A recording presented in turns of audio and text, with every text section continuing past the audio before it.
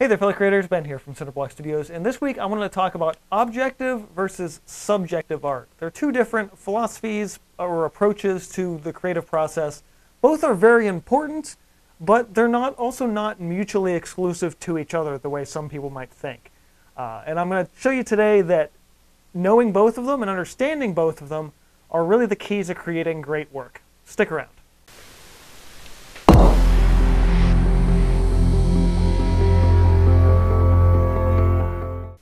So whether you're a creator or just an appreciator of the arts, I do find that a lot of people, mostly subconsciously, find themselves in either the subjective camp or the objective camp.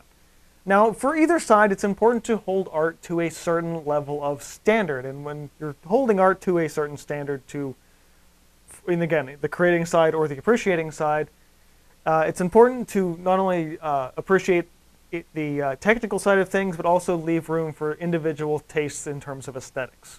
On the objective side, we're looking at things like technical skill levels, use of certain media, and sometimes avoiding the misuse of certain media, as well as sort of your own personal artistic integrity in terms of, well, I'm not going to do something about that subject matter, that's a little too far. I'm talking to you, not safe for work artists. On the subjective side of things, you might be looking at it's like, well, is the artist using a certain media to, or style to kind of evoke something in me? Does it resonate with me as a person?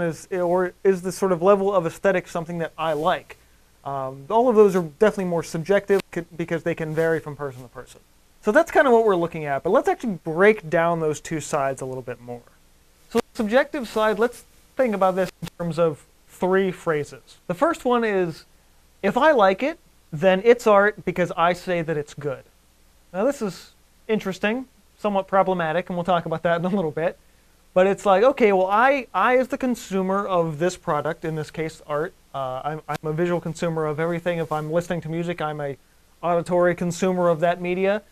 So if I like it, that means it's art, so that means it's good. So all of that is subjectively focusing on you and what you feel is art. So it's like, it's art, it's there, it's good, everything's on me.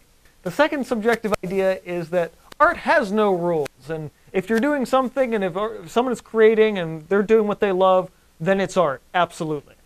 The third concept of this is, well, if it looks good and someone's willing to pay money for it and we can do this whole transaction, then yeah, it's art. It's going to be, that's fine. It doesn't matter if it's super technically skilled or not.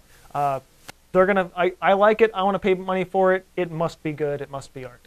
Objectively speaking, though, there are standards to art. There have been since there has been art. Most of these fall under the level of the basic elements and principles of design and how much things kind of relate back to being closer to realism. It's sort of a benchmark for all art and all artists as a way to strive towards a goal, strive towards something in that regard. I think this side of the objective side is very much targeted towards being like, okay, I might not be 100% the best artist in the world, but I'm trying because I'm holding myself to this base standard. And that base standard is sort of the foundation for what makes great art. Another objective side to this is there are things that are objectively wrong in terms of creating. So back in the subjective stuff, we're like, okay, well, art has no, you can do whatever you want. Like, you can do whatever you want, but a lot of times in doing so, you're going to make a mess, and your work is either going to deteriorate or crumble or not hold to its can. Like, you could create the most realistic portrait in the world, but if you did something technically wrong with your materials, then that's a problem, and that's going to cause issues with the art itself. I'm not saying that you didn't make art because you didn't use the materials correctly, necessarily the case, but again, objectively speaking, there are things that are 100% wrong. Mixing oils and acrylics together when they're wet, it's like, no, that is wrong objectively across the board. That's not something you can just be like, well, I was trying to do a thing. It's like, no, you did something wrong. And the other objective part of this is that just because it's popular, just because it sells, doesn't necessarily mean that it's good. Great example of this, a lot of junk food, actually. So I don't know why I'm thinking about this, but like a Twinkie. What about the Twinkie? A Twinkie is tasty. Does it mean that it's a great epitome? It's one of the greatest foods ever made? No, it's not. It's horribly overfilled with sugar. They're popular, yes. They sell a lot of them. Are they good? Yeah, for a snack, but they're not a high standard. They're not the thing to shoot for.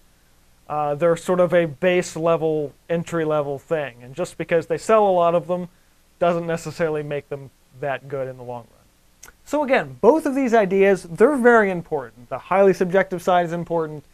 The highly objective side is very important. But that doesn't mean the two are mutually exclusive ideas. I find that the best work in the world is created when you have the perfect marriage between a greatly subjective idea and one that also is very objective and still holds to the standards of art. Now this whole idea, objective, subjective, I'm really just talking about this in the abstract sense of the concept. So I do want to talk a little bit about some historical and sort of maybe what you might call trendy examples, as well as diving into some of my own work. So first, let's think about the work of Picasso, specifically a lot of his portraits of sort of the young women in France at the time, and there's pieces over here probably going through the shuffle right now. Now Picasso's work, very great in the grand scheme of art, holds to the subjective standards of this is really cool, this is different, this is the onset of the Cubist movement, doing things that are very different. Picasso, before doing all of the Cubist stuff, was also a very good technical artist. I would say that Picasso's work is a great example of how subjective art can overtake the objective side, but it doesn't completely overtake it. So while it might not be objectively very nice, it's very different to what you might consider a traditional series of portraits. But subjectively, what it does to resonate and create emotion in the viewer is something that really heightens that. So in that case, the subjective side definitely wins to create a much more dynamic perspective and piece and everything like that. So Picasso's work definitely leans towards the subjective side in that sense. So another famous artist that I'm sure all of you know is Monet, specifically Monet's Water Lilies. I'm pretty sure this piece is sitting in the Pittsburgh Museum, Carnegie Museum of Art in Pittsburgh. I've seen it a few times. I'm pretty sure that's where it is. Now, this is a good example of great aesthetics in terms of the subjective side. Fairly masterful work of color. The Impressionist style is, well, it's the Impressionist style. But on the subjective side of the things, this is where I will say is that my subjective opinion is I don't like Monet. But I have every right to not like Monet. I highly appreciate the objective side of it. Technical skill, great, all of that, awesome. I'm not a fan of the Impressionist movement in general. So I can appreciate the objective side of it, but subjectively, for me, I don't really like this. And as a creator, as a fan of fine art in the grand scope of art history, I can say that subjectively, for me, this is not super appealing.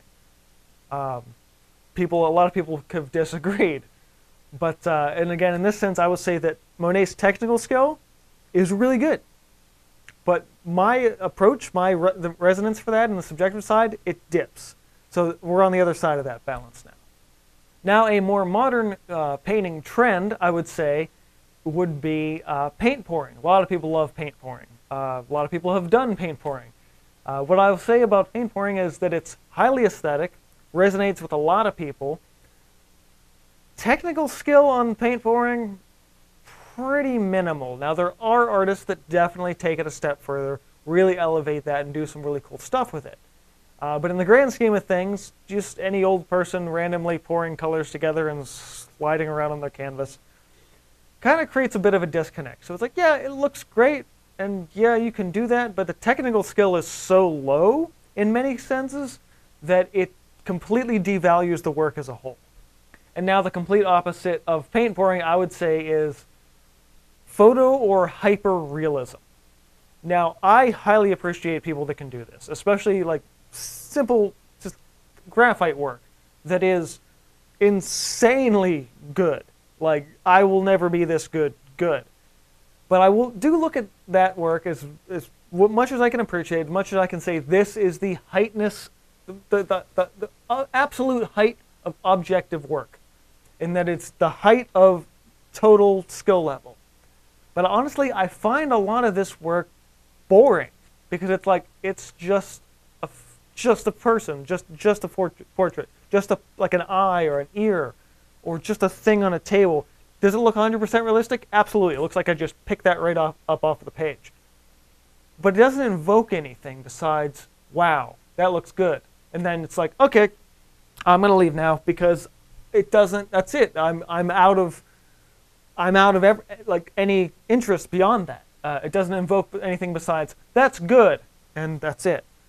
So the height of that side, the extreme of this looks amazing, the extreme of technical skill, you often lose something in that. You lose the ability to say, I'm transported to this world, or this person's face in the color, and it just rips me emotionally. Those things tend to exist less the more heightened you get to realism. So again, it's finding that balance. And again, a lot of my opinions on this, they're subjective opinions. You guys might have other opinions on that. But again, it's do I like it? Does it resonate? Is it technically skilled enough?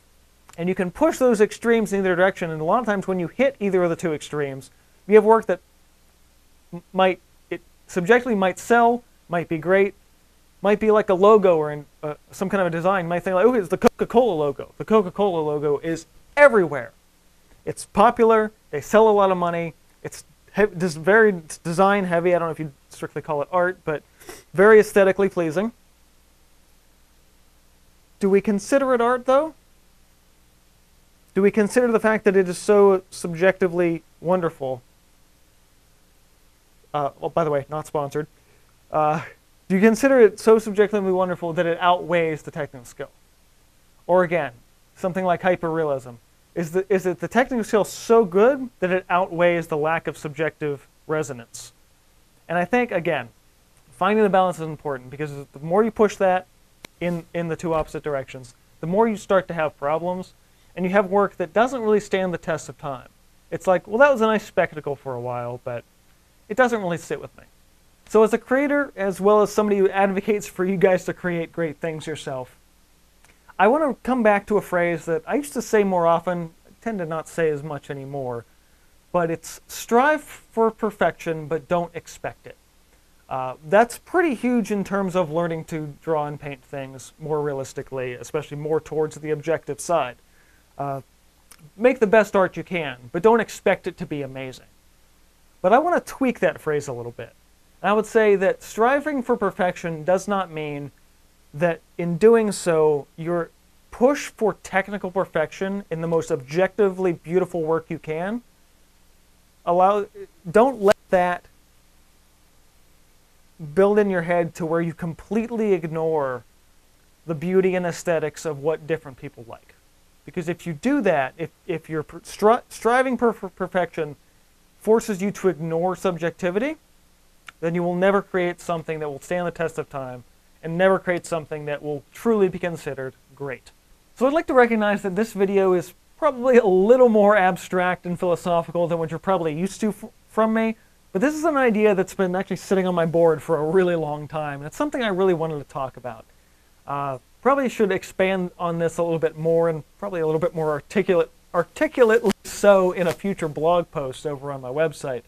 But I think it's a good introduction to this idea of how far to the either extreme do you really go?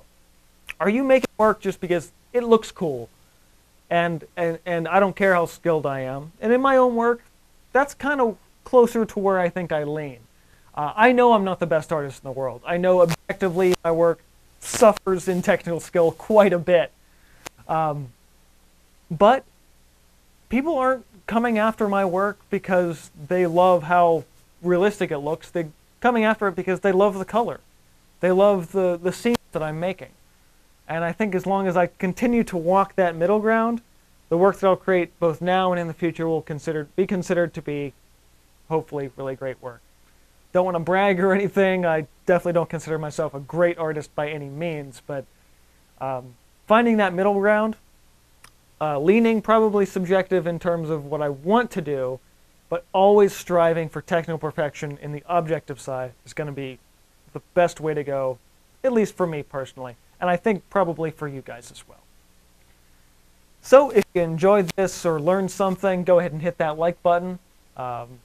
Check me out in social links in the description box below, as well as including the official community Discord, where you can chat with myself outside of the context of this channel, as well as other artists to get feedback on your work. Subscribe if you haven't already. I may or may not have already said that. Thanks guys for watching. Keep on creating, and I will see you guys next time. Full disclosure, I'm pretty sure so many people in comments are going to be like, what the f*** are you talking about?